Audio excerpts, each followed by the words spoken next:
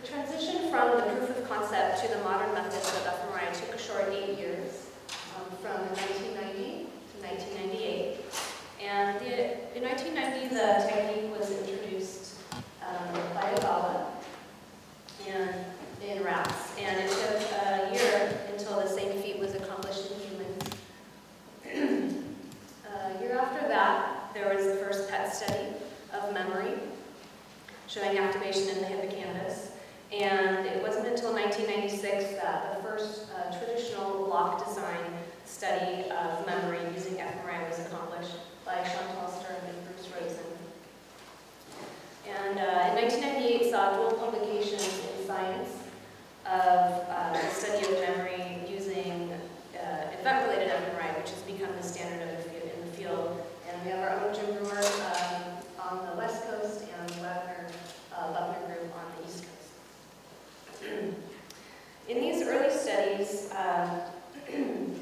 research teams tended to be collaborations between psychologists, neurologists, and neuroscientists on the one hand, who knew about the study of memory and the nature of memory, and physicists, radiologists, engineers on the other hand, who knew how to measure the signal, how to tweak the machines, how to run the machines. Most scanning took place on clinical scanners, which were relatively low strength magnets in off hours. So you did your research in the middle of the night or on the weekend, and you hope that there was no automobile accident that would eject you from your experiment. Nowadays, memory research can be done independently by psychologists, neuroscientists, neurologists, and this is a tribute to the development of more automated protocols by the engineers, physicists, for people like me, trained in psychology, to carry out memory research without having any type of background. And most of the scanning takes place on dedicated research scanners like the ones we have at the Keck Center, and the magnet strengths have become 3 Tesla or even higher now. So for the rest of my talk, I'm going to tell you about the progress that's been made since these early days until now. And the first thing I'm going to talk about is how to acquire scans of the medial temporal lobe. The challenge in acquiring scans of the medial temporal lobe is that the medial temporal lobe is located near bone and sinuses, and these are 2 things that cause signal loss. On the left is a horizontal section of a standard T1 anatomical scan, and what I've done is invert the colors so that skull shows up as white so that you can see it. The hippocampus is here, and in this slide it's surrounded by bone on 3 sides. And on the right is just a skull, and the medial temporal lobe would be nestled down into this bony area here. And so the challenge is how do you get functional signal given all this bone and the bone and the sinuses surrounding the area. Early on, researchers knew to avoid acquiring scans in the axial plane. And these images show what voxels would look like in the coronal plane if the scans were acquired in either the axial plane on the left or the coronal plane on the right.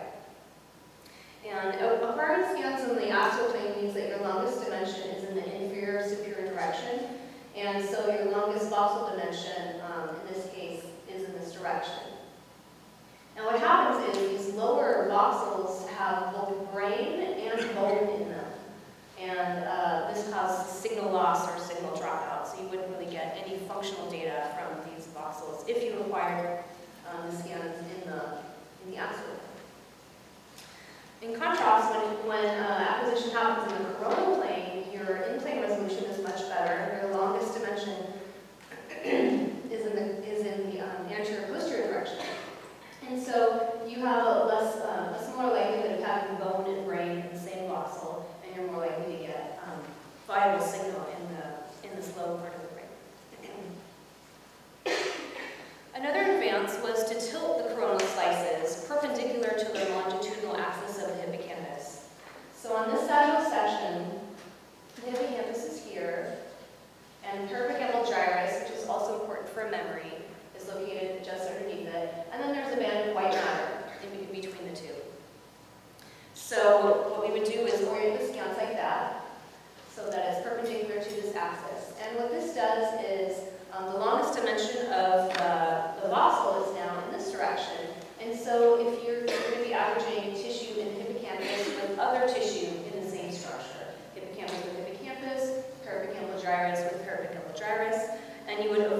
averaging gray matter in the hippocampus with this adjacent white matter.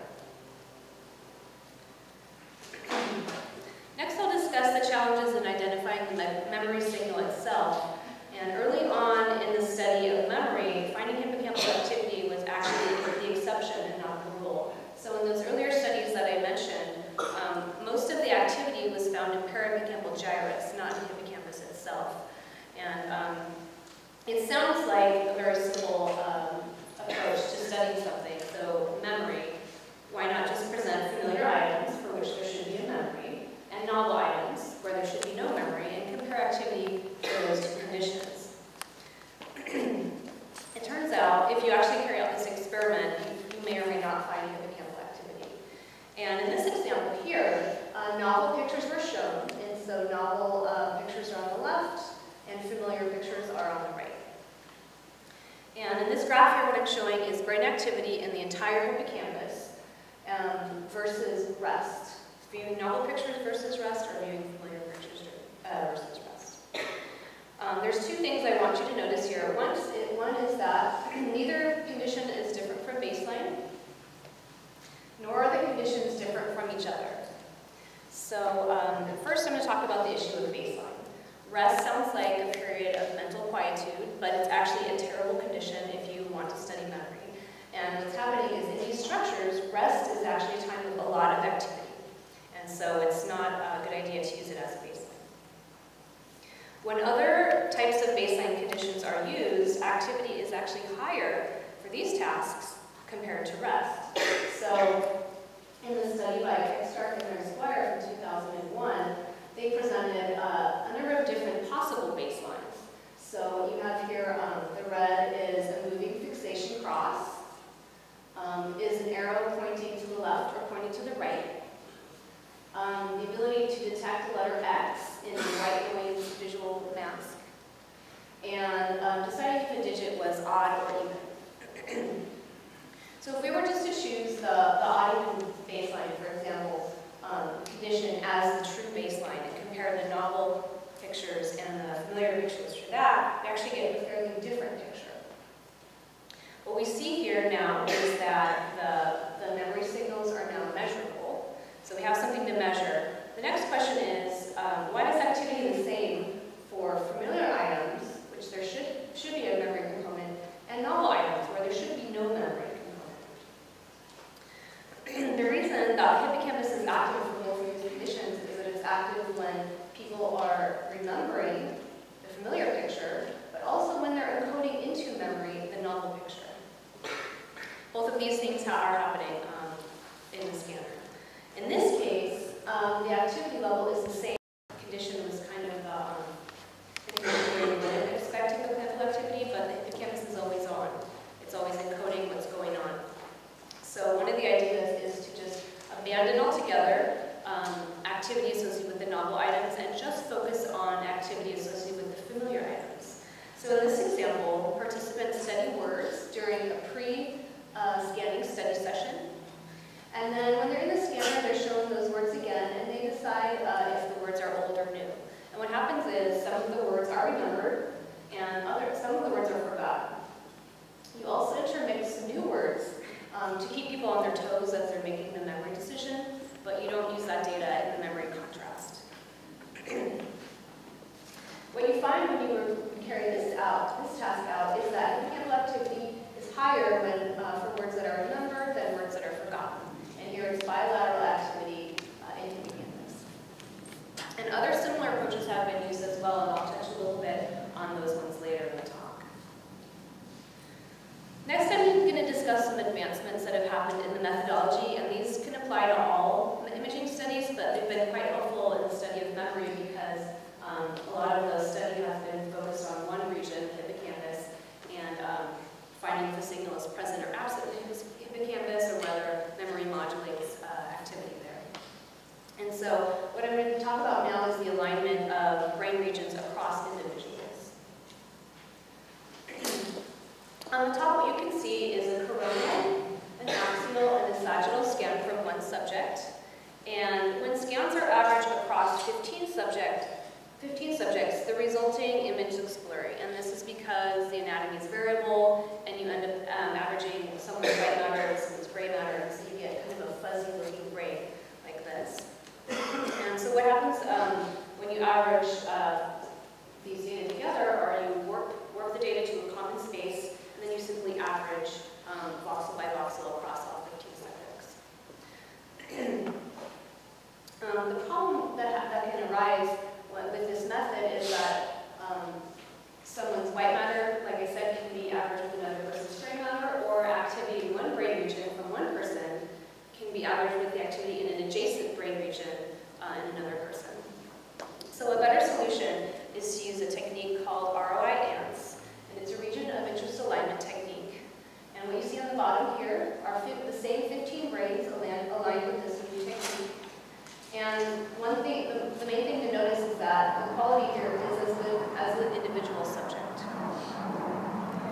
It's called ROIS, that stands for Region of Interest Alignment with Advanced Normalization Tools. And that was developed by Craig Stark at UC Irvine and Brian Evans, who's at home. And the way the technique works is it uses manual tracings of region of interest along with the grayscale information that's in the brain to warp the images together, not necessarily just average them together. And it aligns the brains quite well. These same warping trajectories that are used on the anatomy are also used for the functional data. So this means that your functional data is also going to be better aligned.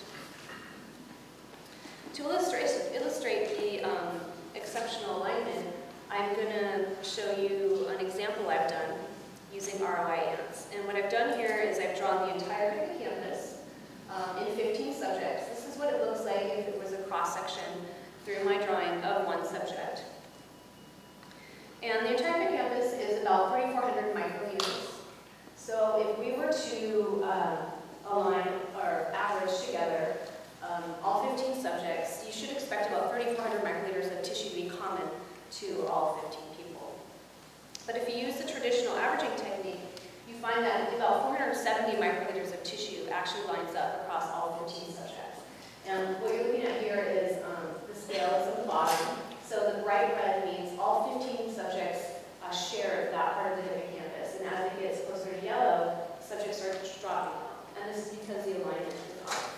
And so you see this small strip of red in the middle. That's the part of the brain that, if this were true functional data, that's where you'd have the ability to look at your contrast and interest for all 15 subjects.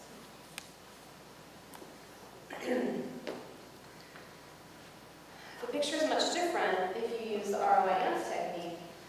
If you carry this out, you get about 274 microliters of tissue. So you've got a much larger area to look in and possibly find your effects.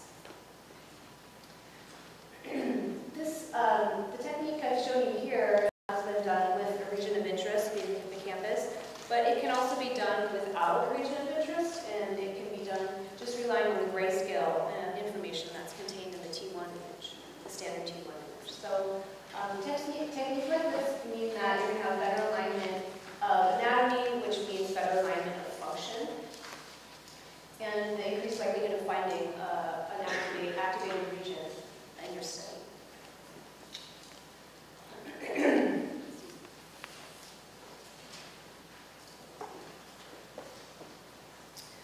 Next, I'm going to mention some precautions when interpreting fMRI signals in the hippocampus. So, evidence from both animal and human lesion studies dating back from the 1950s has told us that the medial temporal lobe is involved in long-term memory, but it's not involved in other aspects of cognition like short-term memory, perception, reward, decision-making, attention, or action. And since fMRI has come on the scene, it's not uncommon to find hippocampal activity associated with all of these faculties. So if you look at evidence from imaging studies alone, you'll find that a hippocampal cluster is active in all of these types of studies. And the imaging findings are often interpreted in the context of only other imaging findings. So one of the things I'd like to convey to you today is that it's important to relate your fMRI study to other types of methods like lesion or single unit recordings or something else to give a sense of history, a sense of contact with other types of methods that aren't simply correlational. Another thing that might be happening here is that the hippocampus is always on, like I told you before. And so it might just be the case that in these studies, the hippocampus is encoding the elements of the task. So if you've done a study on short-term memory and the hippocampus is active in that task, it might be the case that that's because the people are going to remember those stimuli tomorrow and the next day. They've encoded those into memory. So the weight of evidence suggests that, from the lesion studies, suggests that the hippocampus is involved in long-term memory and not these other faculties. And so the limited perspective is a little worse. In fact, fact, there's a special issue of the Journal of Experimental Psychology being planned right now that is devoted to this broad review of the hippocampus that's been revealed by imaging studies.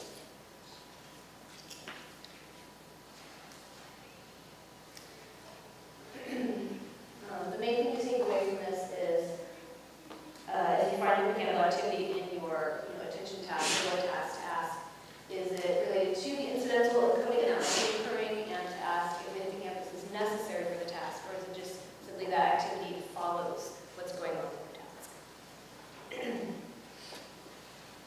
So what can we learn about the medial temporal lobe and the hippocampus by using fMRI? We can learn a lot, and that's what I'm going to talk about next. Some examples are, in this case, the activity is related to subjective judgments associated with the memory. So in this case, it was memory. Participants were asked to judge how confident they were in their memory decision while they were in the scanner. And for some of those stimuli, they have low confidence, medium confidence, or high confidence. And what they found was that brain activity increased in a linear way according to how confident the memory decision was. And in this case, it was bilateral hippocampal activity for words. The other thing that we learned is that activity is related to the 4 different behavioral outcomes that can occur in the memory study. And these are hits, misses, correct rejections, and false alarms. And here is a hippocampal gyrus on the left. And you can see that for hits, misses, correct rejections, and false alarms, hippocampal activity is distinguishing between these types of behavioral outcomes. We also learned that activity changes as learning proceeds. And so in this case, it was bilateral hippocampal activity that was associated with learning, an association between an object and a face on the screen. And as people started out, they were very poor at the task, but as they got better, hippocampal activity ramped up. So the more they learned, the more hippocampal activity increased. In this study, we found Latimer et al. Found that activity during learning predicted later memory success. So activity during the time of encoding in left hippocampal gyrus was predicted of whether those words would be later remembered or later forgotten. And this is the type of information that's unavailable from fMRI, and this is where fMRI has yielded real new knowledge in the study of memory. For the remainder of my talk, I'm going to discuss a relatively new direction in the study of memory research, and it's the study of the hippocampal subfields. So this is what the hippocampus looks like on a standard T1 scan. It looks like a gray blob. And as you know, it's actually composed of several subcomponents. What you see here on the right is a histological section through a cross-section of the hippocampus. And I've labeled the larger subcomponents. So you have spiculum, CA1, CA3, and dentate gyrus. And atlases have been created to help identify these regions on MRI scans. These regions are located at different points on the input and output pathway of the hippocampus. And these regions also have differential connectivity with cortical versus subcortical structures. So it makes sense to try to figure out if they have different functions. And the data from rodents suggests that they do have different functions. Identification of these subregions is possible by using a different type of anatomical scan, a T2-weighted anatomical scan. So what you see here on the left is the standard 1x1x1 T1 weighted anatomical scan, where the hippocampus is just a gray blob. But if you do a T2 weighted scan with a much higher in-plane resolution, you can see that you start to see some of the structure within the hippocampus. And these are the types of scans that help you identify the boundaries between the different structures. And you can manually trace the subfields and help align functional data with ROAN's technique that I told you about. Or you could manually trace the structures and do kind of a region of interest analysis and average signal within each of the structures. With the help of the Keck Center here and Larry Squire's lab, I've developed a high-resolution protocol for imaging the medial temporal lobe. And these voxels are 1.5 millimeters cubed. And there are 19 of them, and in this case, we place them over the medial temporal